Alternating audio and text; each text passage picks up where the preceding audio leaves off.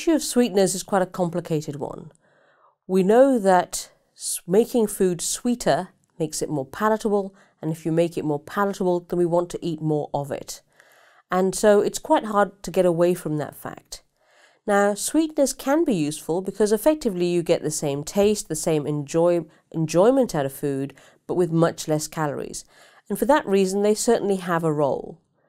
There's a lot of debate in this area, of course, with people thinking that perhaps you're still encouraging people to eat sweet foods.